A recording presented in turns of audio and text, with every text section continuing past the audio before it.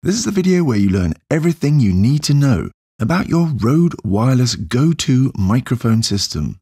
So the system is pretty simple to use, just straight out of the box. However, there's lots of settings that you can play around with as well to get the system working in different ways. Or you might want different setups for different projects. Recently, RØDE released a version of the Wireless GO with only one transmitter for solo creators, called the RØDE Wireless GO Single. It's basically for YouTubers and people who, like me, create videos on their own, and therefore don't really have need for a second transmitter. The single setup is basically identical to the dual channel version. It just means that basically this video is relevant to you as well if you only have the single version. Depending on the country you're purchasing in, the single version might be about $100 cheaper. But in the UK, it seems to be only about £50 cheaper. So if you are looking to buy the single version to save money, then it might be worth checking out how much you are actually going to be saving. For this video, I will be using the dual version, but as I say, the single version works exactly the same. The box contains 2 transmitters and 1 receiver. There are also 3 fur windshields for filming outside in windy conditions. There's 3 USB-A to USB-C cables for charging and connecting the devices to smartphones or computers. There's also a 3.5mm TRS cable for connecting the receiver to a regular camera with a 3.5mm input. If you want to connect the receiver to an iPhone, you're going to need an extra cable or some kind of USB-C to Lightning adapter. Finally, there's a carry pouch. The single version of this setup has a smaller one of these pouches. Before you get started, I do recommend charging each device. Each one needs to be charged separately, so if you only have one charging method, that's going to take a bit of time. Perhaps RØDE will one day make a charging case, so we can charge the mics simultaneously. So each device has a USB-C port. I'm not really sure why we're still getting USB-A cables, when I believe most of us are now using USB-C. Most smartphones now come with a USB-C charger, so that means that the cables that come with the RØDE setup aren't really going to fit that charger. Anyway, I actually used the charging cable from my Samsung smartphone, and it works fine. And I was also able to connect the device to my laptop using this same Samsung cable. As well, you can get adapters like these quite cheaply, which convert USB-A to USB-C. After charging, each unit should last up to 7 hours.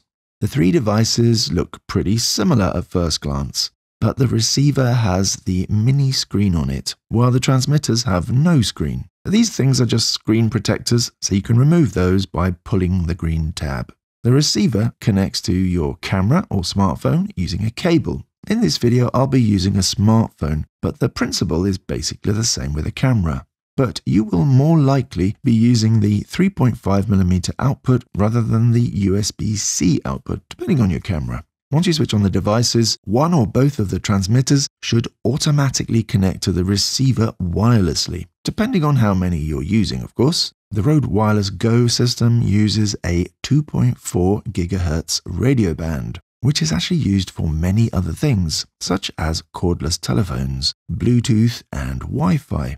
The transmitter contains an inbuilt microphone, so you can clip the transmitter to the person talking as near to their mouth as possible. The nearer you place the mic, the more background sounds and echoes are reduced, and the better quality your audio will be. So putting it simply, there's basically 2 methods for recording audio using this system. Number 1, onto your video recording device. The first method takes the audio from the microphone through the wireless system and onto the device where you want to record audio.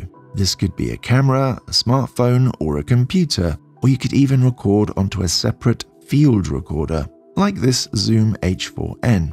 In this case, I would need some kind of adapter to connect the receiver to the XLR inputs, because this recorder only has XLR inputs. Number 2, onto a transmitter. These transmitters can also record audio directly onto internal storage, and this means they can be used to record a backup audio for safety reasons, or you can even use the transmitter as a standalone recorder. And that is actually what sold me on this setup and why I purchased it. Because as a solo filmmaker, I can now record quality audio quite easily without having to fuss around too much connecting microphones. I'll go into that in more detail later, but first let's get started on the basics. Now you have a grounding in how the system works, let's power on the devices. All three of these devices power on in the same way. Find the O button, which has a distinctive O, the one with the line through it that RØDE uses in their name. Press and hold until it powers on. The transmitter lights up the two blue lights at the top.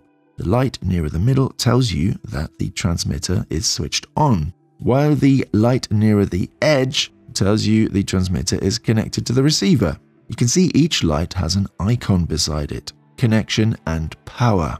If your transmitter is not connected or loses connection for some reason, the blue connection indicator LED starts to flash. With the receiver, you will see the mini screen switch on and start displaying information. Immediately, you should see the audio level bars moving on the receiver to show that it's receiving audio from the transmitter's inbuilt microphone. And now, if I connect the receiver to my Samsung using the phone's charging cable, you can see I now get a similar audio level bar in the Samsung's Pro Video mode screen. As well, it now says audio is recorded via a connected USB-C mic. And if I start recording video, the audio will be from the RØDE transmitter microphones. So that's really how simple it is to get started recording with this mic and a smartphone or a camera. But to get more functionality from this system, we do need to dig a little bit deeper. So let's look at the mini screen and find out what information we're being given here. By default, the RØDE Wireless GO records in stereo. So we get two audio level meters named 1 and 2. And if you have two transmitters, they're going to be assigned to separate channels. When I switch on both transmitters, you can see both audio level meters start moving. This means the transmitters are recording onto separate channels, which is really important if you want to work on the channels separately later on. Below the main audio level meters, we have mics 1 and 2 on the left and right. We can see the battery level of the mics, whether the mics are connected, and the audio level of each microphone. In the middle, we're given 3 bits of information: the battery life of the receiver, backlight mode on or off, and output gain for the receiver, indicated in this case by a thin blue line. However, if your receiver is set to coarse gain, you will see a triangle here. So if you have the mini screen on all the time, it does drain the battery. To switch between battery saver mode, on and off, just click the power button once. The icon that looks like a light bulb will switch to a single point. So when you are in saver mode, the mini screen is going to switch off after about 10 seconds of inactivity. In fact, it doesn't actually completely switch off, it just kind of dims a bit to save power. While you can use the transmitter's inbuilt mic, you also have the option to connect a mic to the transmitter. Why would we want to do that? Reason 1. The transmitter is big and has the RØDE logo on it, so it's not very discreet. Basically, you might not like the look of the receiver. A smaller, regular clip-on mic is much easier to hide in the speaker's clothes. Even if I clip it in the same place, it does look quite a bit more discreet, and therefore it's kind of less distracting for the audience. Reason 2, you can use a better quality microphone.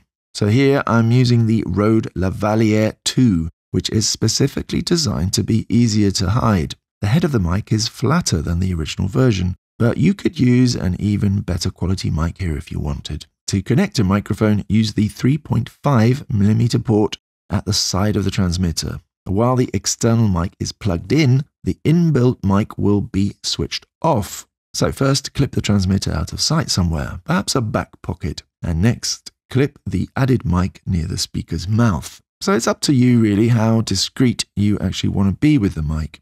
If you're filming a short film, for example, you might want to hide the mic and the cable completely. So in that case, just feed the cable under the clothes and also hide the mic head under something like a shirt collar or maybe behind a tie, whatever you can find. When recording audio, there's one setting which is probably the most important setting of all, and that is the audio level, or what is known by sound engineers as gain.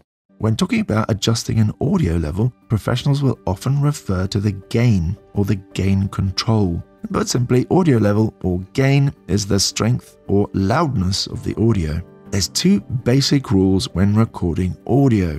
1. If audio is too loud and it goes beyond the maximum level, this usually causes distortion in the audio. Rock guitarists actually add this to their guitar sound deliberately, and it sounds cool, but if it's added to the spoken voice, it's usually not cool. Number 2.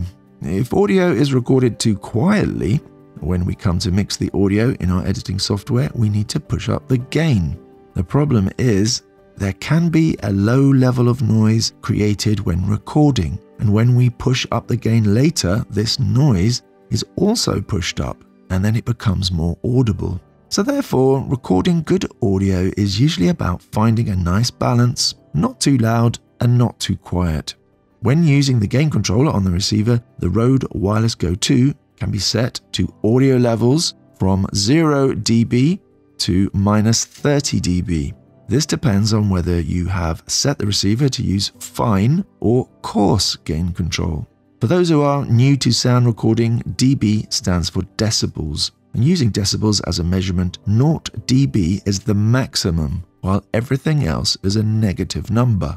Any audio which passes 0 dB will risk creating a distortion sound at that point, and therefore we want to try to record audio at a level so that it does not go above 0 dB. The gain controller is a button on the bottom of the receiver with the microphone and the letters dB beside it. Pressing this button moves between gain levels, and how much it moves depends on how we have set up the gain control using the RØDE Central software. So I'm going to talk about that software later, but for now I can tell you the receiver is set to fine gain adjustments. And when it is set to fine, we can go from -30 to 0 dB. If we start at 0 dB, one click takes us to -30, and each further click then increases the gain by 3 dB. So -27 dB, -24 dB, -21 dB, and so on, until we're back at 0 dB. And as we click through, we can see the blue line growing until we have a full line. Now, if the gain is set to coarse, the gain button will only switch between 3 settings: 0 dB, -12 dB, and -24 dB. Also, the gain level meter now appears as a triangle instead of a blue line. When connecting to a camera, it's usually best to set the camera's input gain as low as possible, and then use the RØDE gain to set the correct level. This is because cameras often have noisy preamps, which is something that we talked about earlier. You might get a little bit of a hiss or a sound just very quietly, but if you have to push up the gain in the camera to get the correct audio level, then that sound or sound is going to be louder and you'll be able to hear it, and it will spoil the quality of your audio.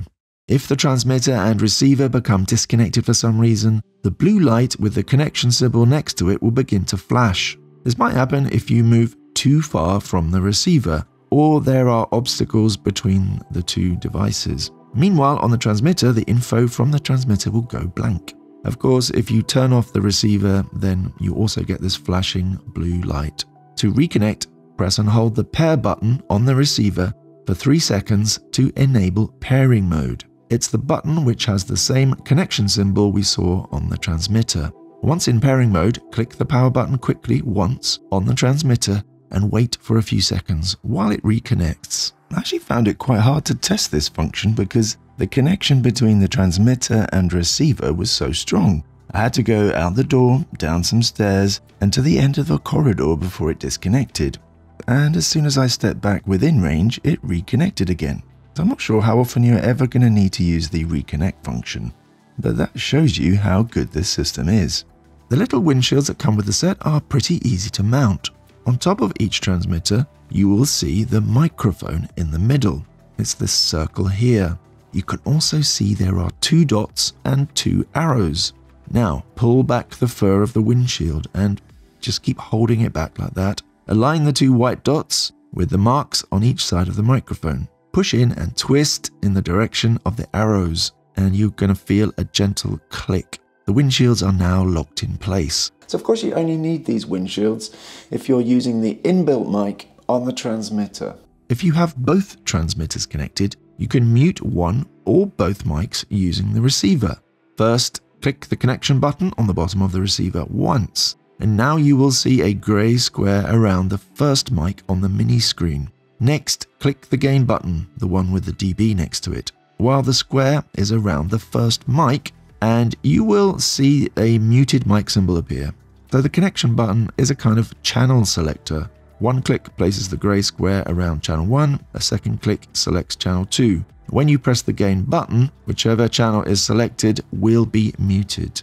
And channels are unmuted the same way. Select the channel, click the gain button, and it will become unmuted again. There's a second way to mute mics using the transmitter instead. Once connected, press the power button to mute and again to unmute. Now it used to be the default transmitter setting to do this, but since I upgraded the firmware on both units, I found that it no longer mutes this way by default. I believe RØDE has changed this because, unfortunately, when you use the transmitter power button to mute the mic, there's no indication that it's muted. So you have to be really careful you or the talent doesn't accidentally mute the mic and then not realize until it's too late. And that's why I think RØDE has now stopped this being a default setting. Instead, if you want the transmitter power button to act as a mute button, you need to use the RØDE Central software. So let's talk about using this software. The RØDE Central software can be downloaded from the RØDE website. Once downloaded and installed, connect each unit, and if this is the first time, it's going to ask you if you want to update the firmware. So go ahead and update. Of course, it will do this every time there's a new version of the firmware as well. Bear in mind, a unit doesn't have to be switched on when you connect it. When you connect a unit, you will see some indication that it's connected. Then there will be different settings to change, depending whether you connect the receiver or one of the transmitters. Connecting the receiver to RØDE Central will allow you to change the way your receiver operates. Top left, we have the backlight control, which just switches between normal and battery saver mode, as we've seen earlier. Next along switches between fine and coarse gain control. Again, as we talked about earlier, coarse gives you 3 gain settings, while fine gives you a greater range and a greater number of gain settings. The gain button, like the gain button on the receiver, changes gain in large or small increments, depending on whether it's set to fine or coarse. The next button switches between split or merged mode. Split means each mic will be recorded to a separate channel, which is recommended if you want to separate out the audio for each speaker. Merged mixes both audio channels together. If you want to be able to adjust the volume of each voice separately, this is not the mode to choose. However, this button also determines whether you can use the next button along, which is the safety channel. To switch on the safety channel function, the receiver has to be switched to merge mode. If it's not in merge mode, the safety channel button will be disabled. So if you have the safety channel enabled, rather than using the left and right channel of the stereo audio to separate the mics, instead the receiver records the exact same audio onto both channels, except one channel records 20 decibels lower. A common problem recording the spoken voice can be the range in volume from quiet to loud. If a speaker unexpectedly raises their voice, the audio might spike at that point and cause distortion. But if you have this safety channel recording at 20 decibels lower, you'll be able to use that version instead of the distorted audio. So it's just useful to have that in case there's distortion occurs on the main channel. The final button assigns the backlight button on the receiver. You can switch this to marker instead. So every time you short press the backlight button, which is actually the power button on the top, it will place a marker onto the audio track. Everything else displayed here is just information regarding the receiver. When you connect a transmitter to RØDE Central, this is what you get. There are some useful settings, as well as access to any audio files you've recorded directly onto the unit's storage. Apart from exporting audio files, you can select and play audio files here, as well as navigate between any markers you've placed. As well, you can rename files. Just double-click and start typing. To export one or more audio files, select the audio files you want to export and then click Export. You will now get a bunch of options. If you have only selected one file, you get the option to rename the audio file as well. Below that, you can select different audio quality settings. Unless you're worried about using up storage space or some other reason, I recommend choosing WAV and 48 kHz. The bottom setting gives you a choice between 24 bits PCM or 32 bits float. Now, 32 bits floating files are said to be 50% bigger, and a seasoned pro will most likely tell you this file type is a bit over the top for just regular sound work. But if you don't mind the extra file size, it might be worth experimenting to see if you notice any difference in quality. Once you click export, you can choose where on your computer you want to save the file. You can also use the all and none buttons here to select every file or to deselect everything quickly. Now, if we click the cog icon, we bring up the transmitter's settings. Like I said earlier, the transmitter can also be used as a standalone field recorder. First, you need to connect the transmitter to RØDE Central and click the cog icon. The first button on the left, called Record, is the one we're looking for. This button has 3 settings. By default, this is switched to off.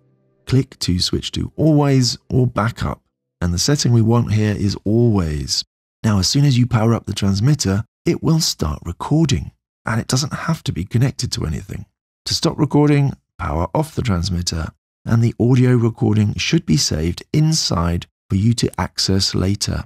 Note that when you choose always, you can only record at maximum quality, and this means you'll have about 7 hours worth of audio recording per unit. And if you have the dual transmitter version, you could actually carry both, and then you would have a potential 14 hours worth of broadcast quality audio in your pocket. Like when using the transmitter with the receiver, you can use the inbuilt mic here, or add an external mic, as we talked about before. When set to record to backup, the transmitter will immediately start recording when it's connected to the receiver and stop again as soon as it's disconnected. So why would we need a backup audio file? Well, there's always the possibility something goes wrong with the original. The main issue with wireless microphones is a loss of connection. The backup recording is made directly to the unit without using wireless, so therefore it won't be affected if there is any kind of connection failure. The next button is called Pad, and this allows you to alter the mic's sensitivity. PAD stands for Passive Attenuation Device, but you don't need to worry about that, but it's basically used in microphones to avoid loud audio causing distortion. So put simply, a pad reduces the gain by a set amount of dB. So if you find that no matter how low you set the gain, the audio is still going over 0 dB, then switching on the pad should fix it. Next button dims the brightness of the LEDs on the transmitter. So this might be handy if the light from the transmitter is causing a problem maybe with the shot. As well, some battery power is going to be saved. The final button allows you to switch between 3 uses of a single tap on the power button of the transmitter. So off means a single click will do nothing. Mute means a single click will mute or unmute the transmitter. And marker means a single click will add a marker to the audio. The markers can be useful if you have a long recording. So adding a marker for maybe a different scene or a change of subject, or there's a new shot, and this can save time when you want to find them later. Below the buttons is a battery life meter, and below that you have the option to select the quality of the audio. If you choose broadcast quality, you're going to have 7 hours of audio, and if you choose the compressed version, which is an MP3 file, you will have up to 40 hours. Below the quality selection tool, you will find an indicator showing you how much space has been used up by recording audio. If you reach the limit, the transmitter will simply start wiping over old files. So you may want to delete files, and to do that, you just click the red trash can button. So there's no way to delete individual files, and clicking this button, it just completely wipes the onboard memory. So make sure that you've exported all the files that you need before you go ahead and click that button. So this software is actually also available as an app for iOS and for Android. So most of what I've just shown you can also be done on your smartphone.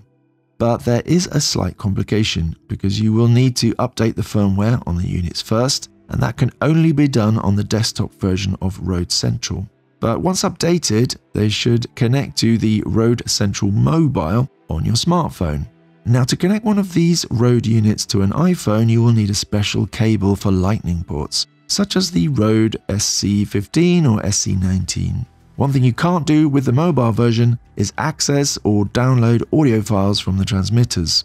So if you do connect a transmitter, the app will take you directly to the setting controls. If you have your receiver connected to a camera or other device using the 3.5mm output, the USB-C port is then free, and you can connect a smartphone and use it as a controller. Switch on all your RØDE units and let them connect, and now connect the receiver to the smartphone with the RØDE Central mobile app.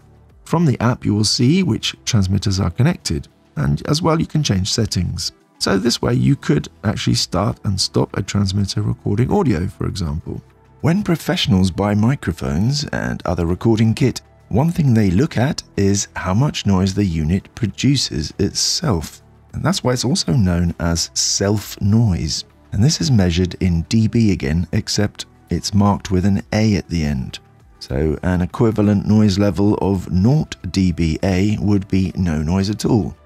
And this RØDE setup has an equivalent noise level of 22 dBA.